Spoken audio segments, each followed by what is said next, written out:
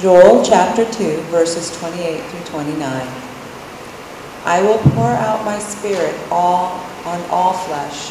Your sons and your daughters shall prophesy. Your old men shall dream dreams, and your young men shall see visions. Even on the male and female slaves in those days I will pour out my spirit. Luke chapter 18, verses 9 through 14. The parable of the Pharisee and the tax collector. He also told this parable to some who trusted in themselves that they were righteous and regarded others with contempt. Two men went up to the temple to pray, one a Pharisee and the other a tax collector. The Pharisee, standing by himself, was praying thus, God, I thank you that I am not like other people, thieves, rogues, adulterers, or even like this tax collector. I fast twice a week. I give 1/10 of all my income. But the tax collector, standing far off, would not even look up to heaven, but was beating his breast and saying, God, be merciful to me, a sinner. I tell you, this man went down to his home, justified rather than the other. For all who exalt themselves will be humbled, and all who humble themselves will be exalted. The word of God for the people of God. Amen. Good morning, everyone. Pour out your spirit. In today's lectionary scriptures, I saw a message for us today of prayer. I'll try to show you the revelation I had with it. But before I do, we need to get there and break this lectionary down, these scriptures down. Some magnificent truths are tucked away in the scripture. The first one made me think of, the first one I made was the last one. We're going to start in Luke. And this reminded me of a story that happened last year when I was at my Power and Justice philosophy class.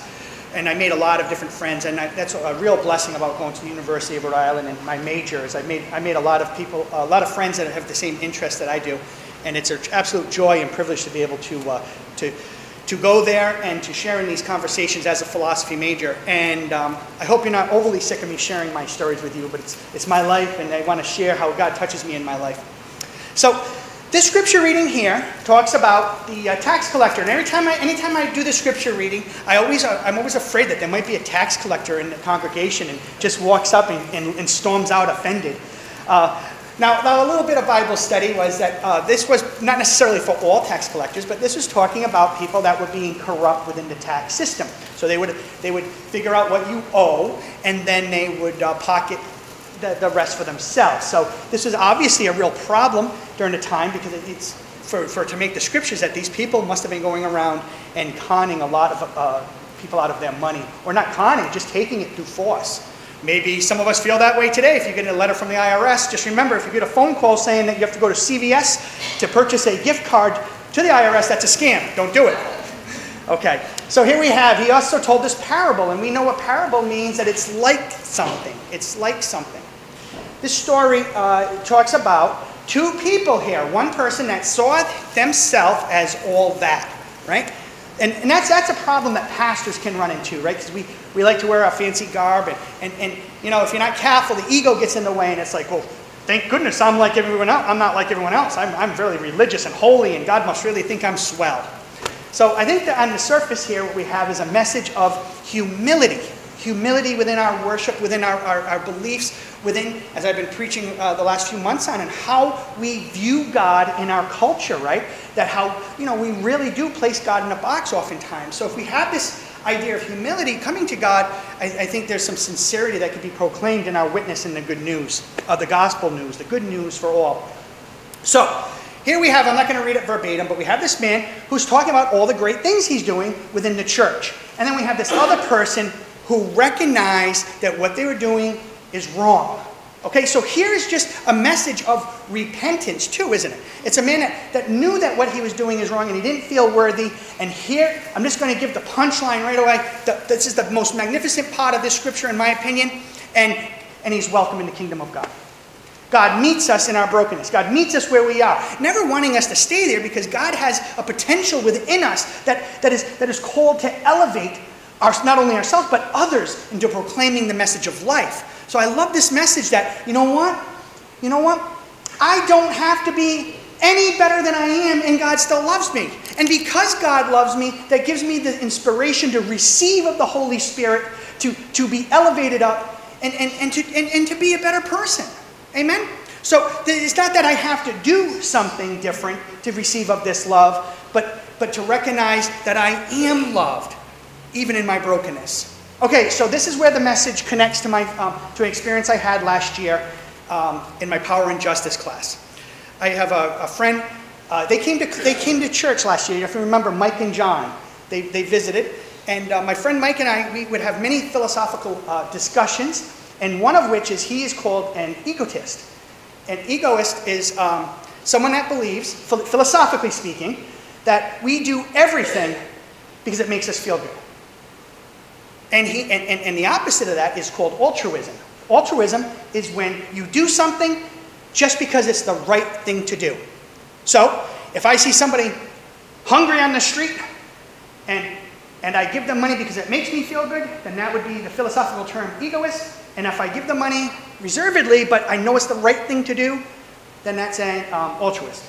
If you guys ever remember that old episode of Seinfeld when George was putting money in the chip jar for the person at the coffee shop? And the waitress didn't see him do it, so he took the money back out so he could put it back in, and all she saw was him taking the money out. That's an egoist. and it backfired for him, because not only did he not get the recognition that he was looking for, but he got the opposite result. So I just thought this is interesting how the scripture has evolved in my life, in my journey, where I see that this is a message of the two. Now, my friend Mike would say to you that there's no such thing as altruism. He says every single thing humans do is for ego alone. And he says, I defy you to prove me wrong. And I said, well, Mike, I don't want to preach to you being a preacher and all, but I said, I think Jesus Christ is a good example of altruism. I said, I don't think he felt too good the day he was at Calvary. And I said, I think it's a genuine example of altruism. And he said, well, I'm not going to get into the mind of the divine, he said, but with him excluded. And I said, well, I would like to think that as Christians called to be a follower of Christ in the Holy Spirit, that we do follow a message of altruism, because it is good to do things that makes you feel good. Right, guys? I'm not trying to put us down for that. It's okay to feel good, to do good. There's nothing wrong with that, and that's not what this message is. But there is a message where sometimes we have to do things that we feel we're called out of love, even when it doesn't necessarily fit within our cultural DNA. There's a philosopher, I believe it was Kant, that said that if you feel your first gut instinct is that it's not something I should do, but then you're compelled to do it, you're on the right track. I don't know, it's a little generic. But the idea is, as followers of Jesus Christ, it says in the scriptures that we are adopted into this new family. And by being adopted into this new feeling, we are called to be new people. And that is not something, oftentimes we think that this must be some kind of magical overnight Shazam moment. And for some of us it is. But even within that conversion moment of when we see that we have been now loved by the divine and that we are called to greatness, we also still, it's the beginning of a journey, not the end. And the beginning of this journey is that the old us is still part of us. And so it takes time for us to see with these new eyes in new ways. I believe this is that message, where this man who didn't feel worthy was able to recognize the fact that his old ways are not a way of life, but a way that's rather destroying him. This tax collector would have been somewhat wealthy, by some standards, very wealthy. And we might look at him as, oh, what a villain, but he's probably just a regular person that recognized that the way he's living within a culturally accepted condition of the time, he wasn't doing anything he wasn't allowed to do, but he was exploiting people, and he realized that, and he realized it was now time for something more. Or, how am I this tax collector? Now, we don't do this to put ourselves down. We don't do this so we fall to our knees saying, I'm not worthy like the tax collector, but we do this to recognize God's love for us in spite of the things that we fall short in. And again, when we embrace this love of the divine, we can start doing something better. And when we do something when we're yoked with Christ, yoked with God, then we feel that blessing upon us. This is the message of prayer that I was convicted in when I read the scripture today. And I've shared this message with you. Who here has a hard time praying for their enemy? Who here knows that it says in the scriptures that we have to pray for our enemy? Yeah, right. When I saw this division in this morning's scripture, I realized that God welcomes us where we are in our brokenness.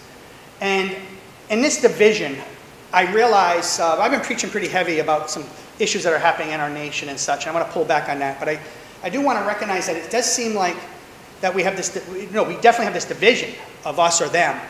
And that's turning into people being our enemies. And I think maybe, I think more than maybe, I think as Christians, followers of Jesus Christ, that we need to be, this is something we need to focus on today.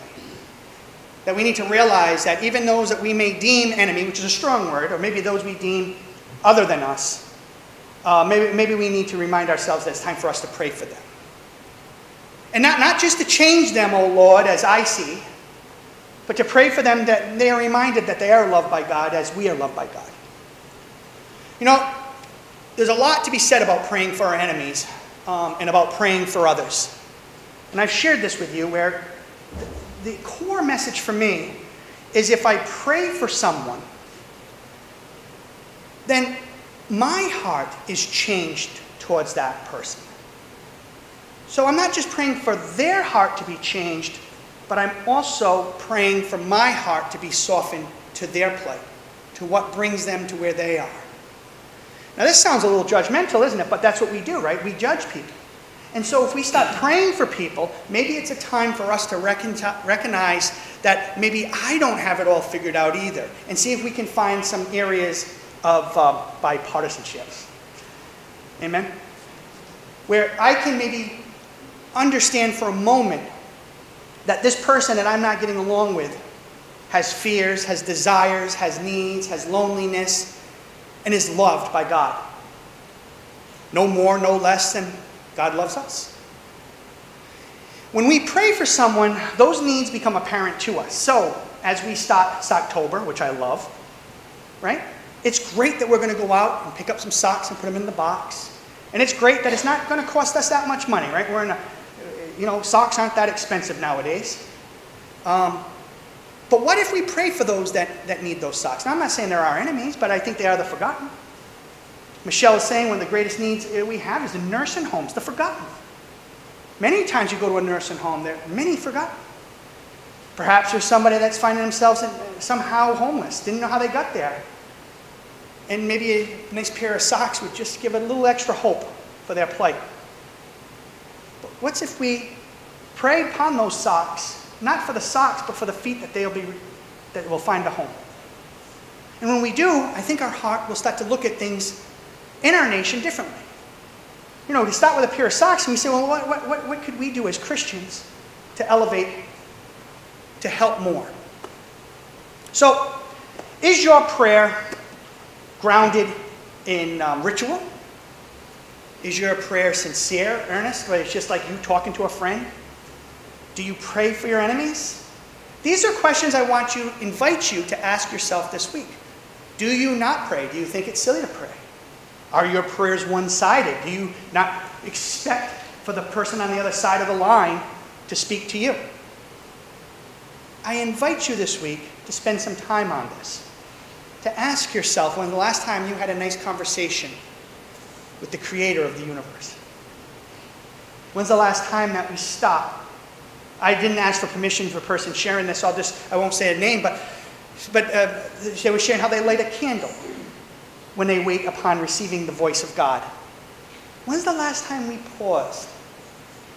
Not to pray feverishly to win the lottery or to put damnation upon our enemies, but rather to give thanks that God loves us in spite of us. That's my invitation for you today. Now, in the message of Joel,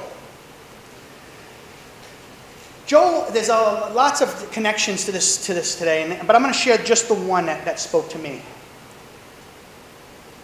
How is it possible that we can be part of something magnificent new life in that creation, when in that parable, am both? I am at times one, hey, look at me.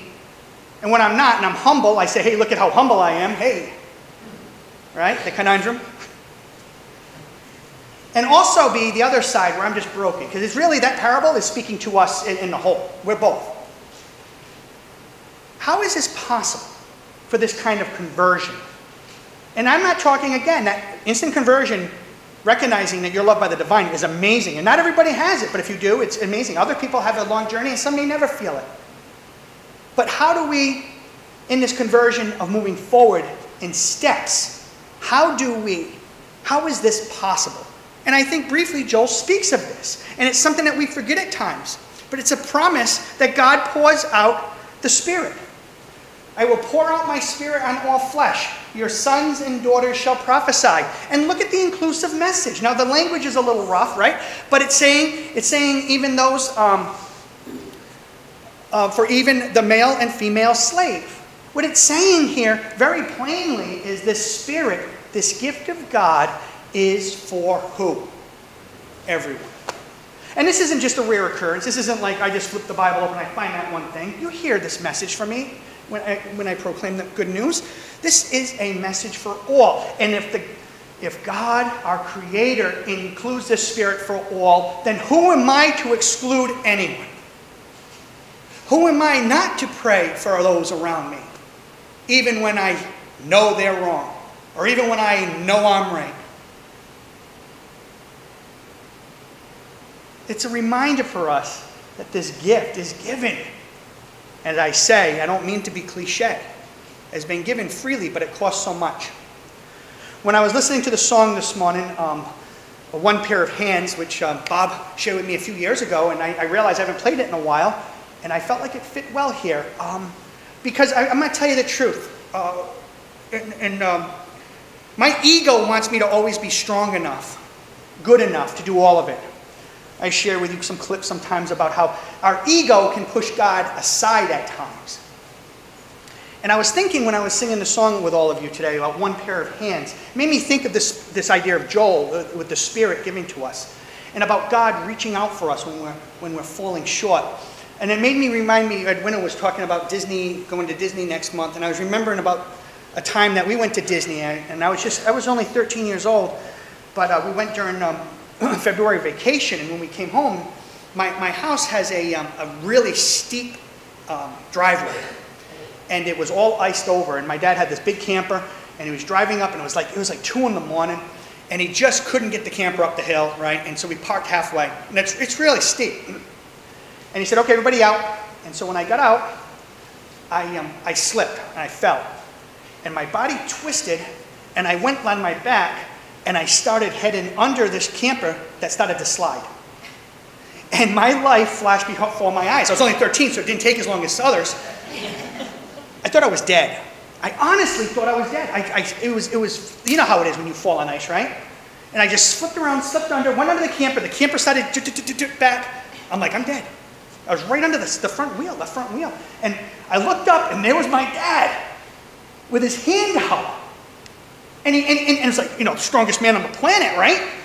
You know how Dad is, right? And he pulled me up, like, and when I was doing this song today, Bob, I remembered that story, and I'm like, man, if we could get that out of Joel today, right? That power of the Holy Spirit, that even when we slip up, even when we fall, that there's this almighty hand, a loving hand, a gracious hand that's reaching out for us, saving us in the moment, right?